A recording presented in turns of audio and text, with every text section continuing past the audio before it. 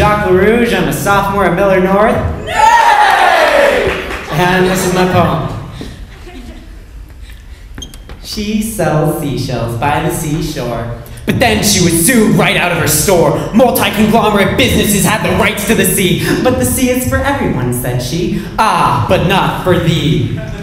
How much wood could a woodchuck chuck if a woodchuck could chuck wood? Everyone asks how, no one asks why. The woodchuck is alone after 3 addictions and 2 wives. His life is meaningless, he was delirious. All he has is his job chucking wood, now such. So please don't ask how much.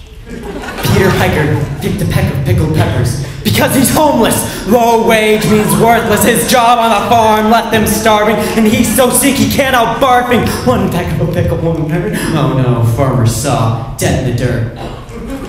How many cookies could a good cook cook up a good cook could cook cookies?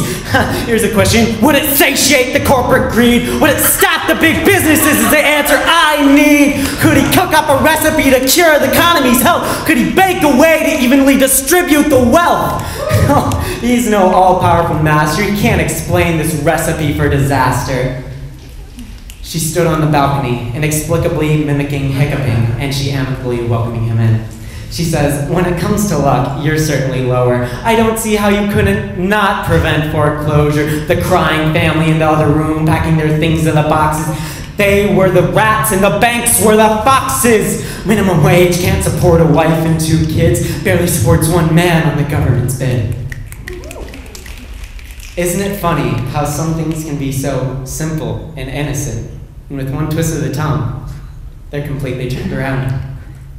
So when Congress is debating hot topics like the economy, welfare, and homelessness, why are they always twisting their words into knots until they cannot a knot they've tied their tongues into? So the next time you see a congressman, tell him, cut it with the tongue twisters.